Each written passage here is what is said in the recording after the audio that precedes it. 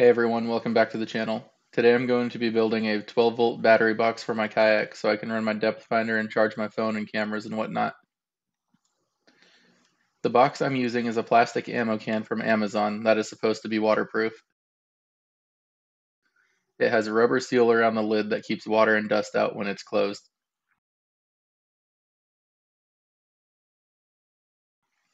I'm going to have two outlets mounted at the top of the box where everything can plug in.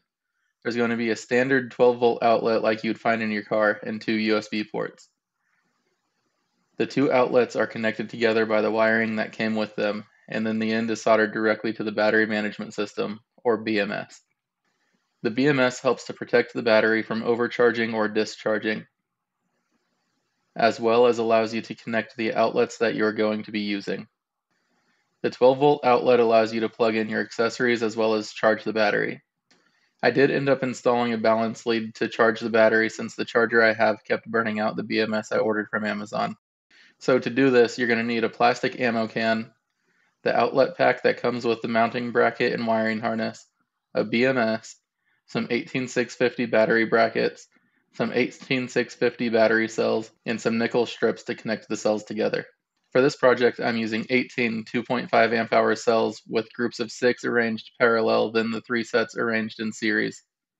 This will provide 15 amp hours of power, 12.6 volts at fully charged, and 11.1 volts at nominal charge. Many of the lithium batteries on the market currently use 18650 or similar cells to build the battery that you see, but they are typically run in a 4-cell series configuration that creates a nominal voltage of 14.4 volts. Most marine electronics can handle the higher voltage without any problems, but it is important to always check your equipment to ensure that it is compatible before investing hundreds of dollars on your battery. I'm just using this for my Kayak and verified that 11.1 to 12.6 volts will work for everything that I'll be powering. The battery brackets are made out of these plastic pieces that each hold 2 cells and are completely modular. They snap together and can be arranged in any configuration that you might need. After you have built the top and bottom brackets, you need to arrange the cells properly for the configuration that you need for your desired voltage. For my battery, that is having the 2 outer groups of 6 with the positive end on the same side and the middle group facing the opposite direction. After you have the cells arranged properly, then you fit the top bracket over the cells holding the battery together. To connect the cells together, I'm using this rechargeable spot welder that I got from Amazon. I'm going to use it to weld these nickel strips directly to the individual cells. Before you start welding the batteries together, it helps to measure and cut all the strips that you will need ahead of time since the nickel comes in a roll. The number and length of strips that you will need will depend on the number of cells and configuration that you are using.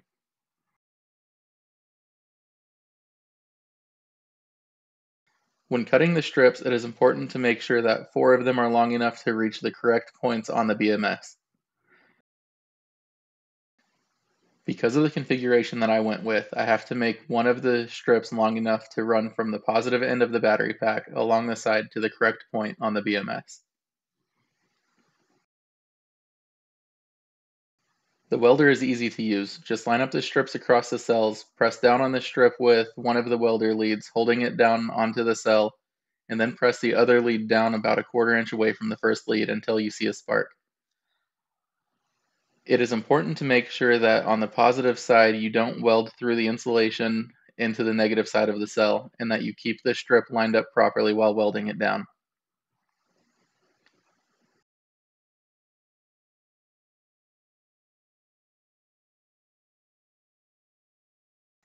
After you get all of the rows of 3 welded together, it's time to weld the sets together. For this step, it is critical that you weld the sets together in the correct configuration. On the bottom, I have the cells from the positive side of the battery welded to the middle set, so on the top I will need to weld the cells from the negative side to the middle set. If I weld the positive end to the middle on the top side, it will close the circuit and cause the cells to explode. So I'm going to take the longer strips on the top side and I'm going to weld them straight across the cells on the negative side to the middle set. And then I'm going to use the shorter strips to connect the 2 rows of positive side together. Do not allow the positive set on the top to make contact with the other 2 sets, and do not allow the negative side on the bottom to make contact with the other 2 sets. If done correctly, this will give you a 3-cell series that produces the desired 12 volts.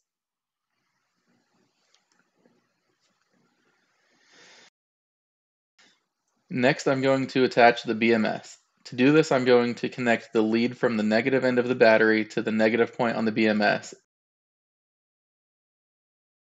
and the positive end to the positive point.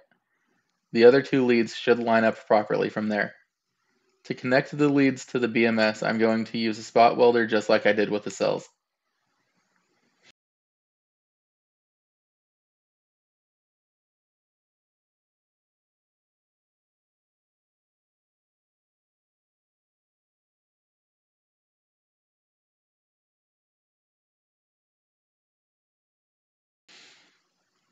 After the BMS is attached, it's time to connect the wiring for the outlets.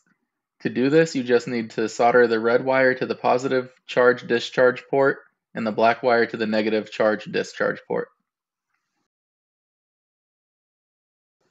Now that the battery is built, I need to get the box ready.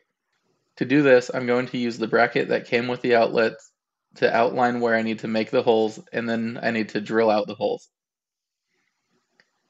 After that, I'm going to wrap the battery in bubble wrap to help protect it from drops and impacts, and then place it inside the box with the wires sticking up at the back of the box.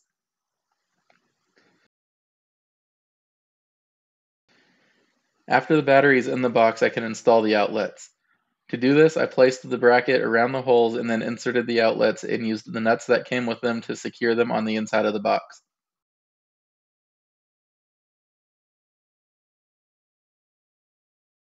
The reason for placing the battery in first is because the outlets sit too deep into the box for the battery to fit past them.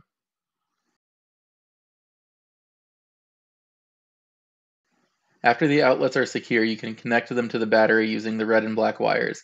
The pins on the outlets are labeled positive and negative, so you just need to plug the wires in accordingly. Then using the screws that came with the outlets, secure the bracket in place. Once it's all put together, there should be enough room at the top of the box to store your keys and wallet while out on the water so they remain dry and safe. One thing about this design, the way I did it in the video, is that the USB port has a blue LED that is always on when connected to the battery. This will always be draining the battery. To prevent this from being an issue, you can easily install an on-off switch in line on the negative side between the battery and the outlets. The only thing left to do now is to test it, and as you can see, the Garmin powers up with no issues. If you're interested in building one of these boxes for yourself, I will leave links down below to all the stuff I used to make this. And if you don't want to build your own battery, you can also just use a 15 amp hour battery that fits in the box. I hope you enjoyed the video, and I'll catch you on the next one.